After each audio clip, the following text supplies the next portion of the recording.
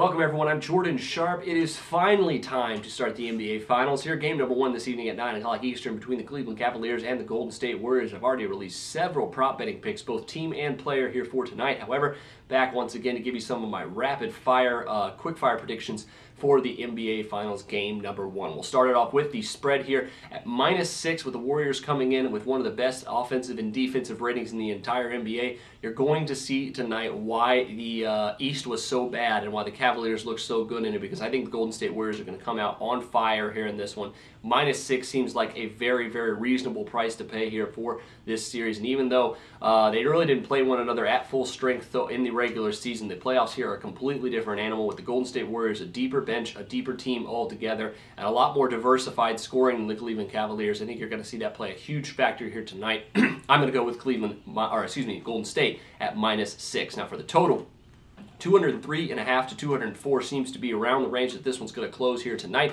And with a layoff of 8 days in between the conference finals and this one, both of these teams are likely going to come out with a little bit of jitters and a little bit of rust. And with that in mind, I think the under could actually have some really good value here this evening. Both of these teams are two of the top defensive rated teams in the entire NBA so far in these playoffs. The Cavs defense has obviously improved a ton since losing Kevin Love and inserting Tristan Thompson into that rebounding and shot blocker role.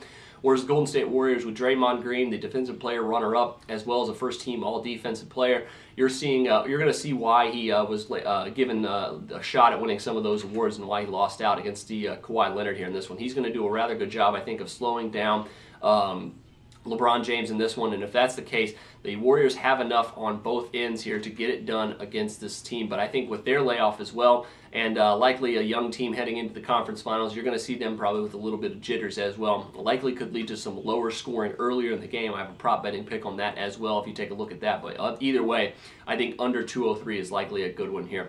Now for the series, I like the Golden State Warriors in 5 games. As I mentioned earlier, defense is just going to be too much to overcome, I think, for a Cleveland Cavaliers team that doesn't have a whole lot of scoring outside of LeBron James, with Kyrie Irving still banged up and not himself. He really hasn't been able to handle the ball too much as well. Even though J.R. Smith is playing outstanding, the Golden State Warriors still have a much better diversified offense in this one and a much deeper team.